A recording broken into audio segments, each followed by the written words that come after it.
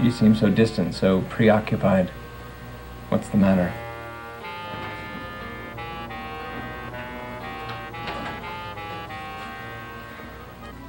Maybe if we sent the kids to the jungle for camp this summer and sold your mother to the foreign slave traders, it might help our attitude. My boss asked me to make a copy of his disc. Well, I didn't know what he meant, so I proceeded to the photocopy machine and I made a copy of the disc.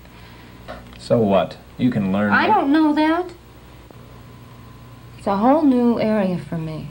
And there's so much to learn. I'm intimidated already. All departments are to have computers shortly. Everyone's job performance is going to be linked to how well we use these machines. What'd you say about my mother? What if I do something wrong? Like what Eve did. What if I do something wrong? What if I do something wrong?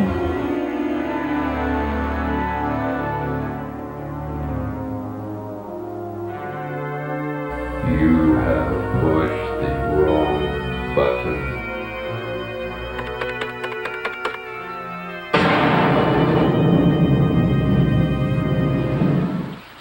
Let's reflect upon a few things through the mind's eye.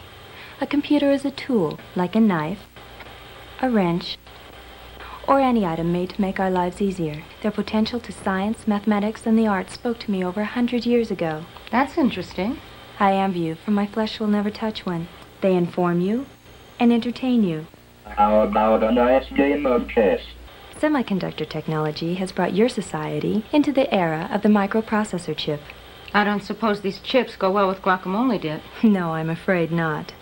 In order for a computer to be useful to you, some means of communication between man and machine must exist.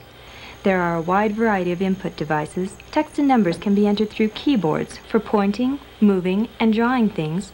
There are joysticks, there are trackballs, and something called a mouse, which, no, you don't have to have a trap for.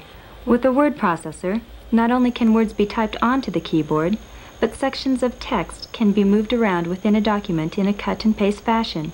Well, where does this software exist? I mean, is it some kind of billowy cloud of gas floating around in the hardware? I'm afraid it's not even that tangible. Wow. Some of it exists in the area of hardware, called ROM, the read-only memory. Wow. Software can be retrieved as magnetic pulses through external storage in disks and tapes. Wow. And then copied into RAM, Wow. the random access memory, Wow. for use by the central processing unit. Wow. Doing calculations in memory?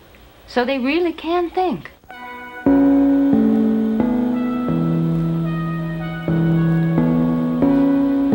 Oh no. I must be starting to wake up. I just hope I have been of some help. Oh, you have. I don't think I'm afraid anymore.